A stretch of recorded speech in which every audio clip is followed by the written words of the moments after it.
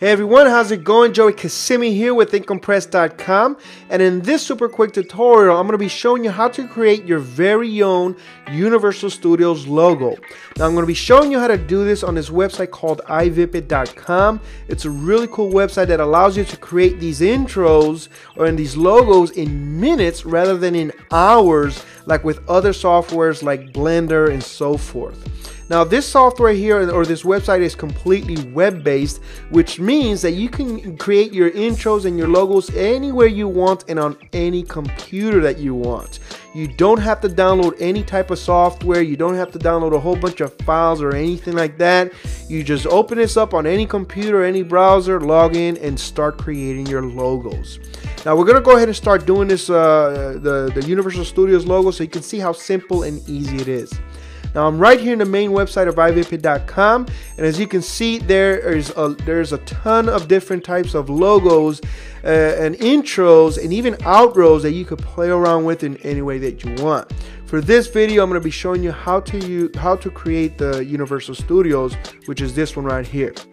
And you can actually see a preview of how it will look like. So once you choose your own logos and stuff, we're going to go ahead and click on this create button. It's going to take you to this page here. This is just like a disclaimer type thing. Go ahead and read it. And once you're done reading it, just go ahead and click on this I agree button here. Then it's going to take you to the actual page where you're going to be doing the actual editing. And it's, as you can see here, it's just a few lines of text that you're going to have to edit to make it your own.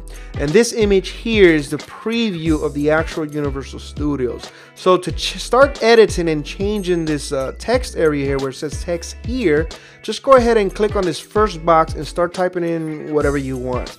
In this case, I'm just going to go ahead and put Income Press, which is my brand of my blog. Okay, and then the second text down here, this is actually for this little bitty text right down here. And this is just for branding purposes for your company or website or whatever. I'm going to go ahead and put my blog and my domain there so people could see and have a place to go ahead and check my stuff out. So I'm going to go ahead and put there Incompress.com.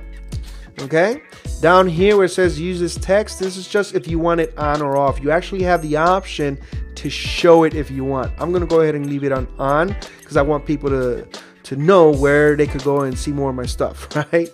And now you're pretty much ready to start rendering. But before you do, you want to make sure that you're happy with it and that it's going to look good.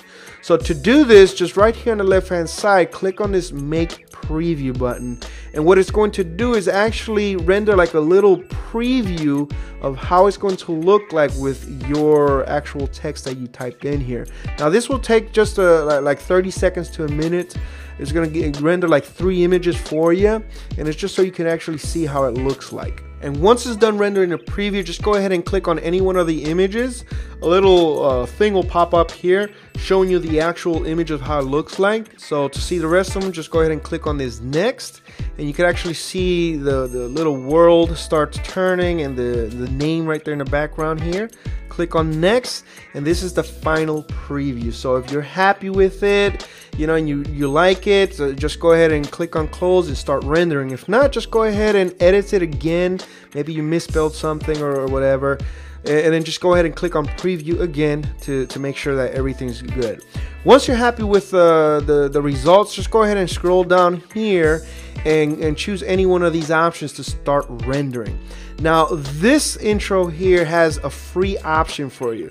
Now the only problem with this is that it's going to render it with a brand, with the iVipit brand.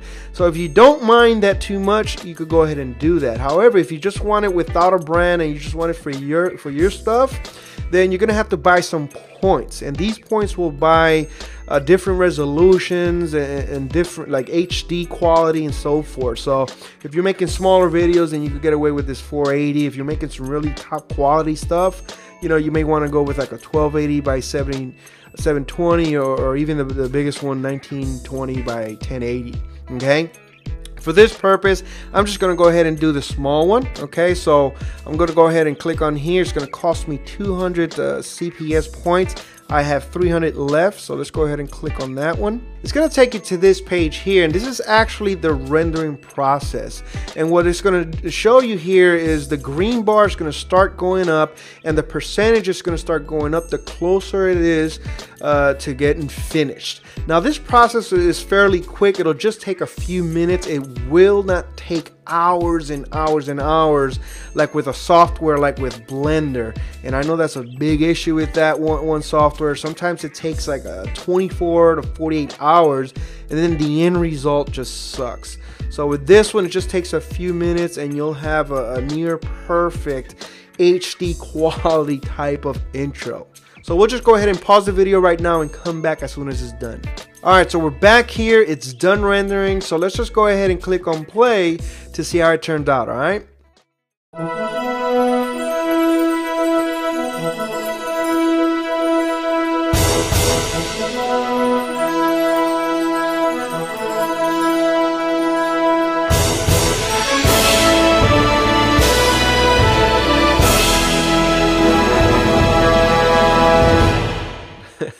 Now that right there looks really nice.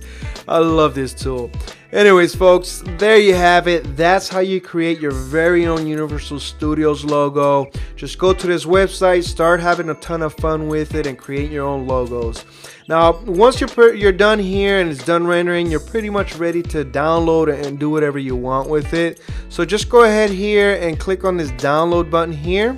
This little window will pop up here, and it'll give you an option on whether to download it as an MP4 or an FLV format, or you could just do both. So just go ahead and click on this to save button here, and then just save it to your desktop. And that's it. That's pretty much it. That's how you create your very own Universal Studios logo, folks. This is Joey Kissimmee with another super quick tutorial. Peace. I love you for free. Out.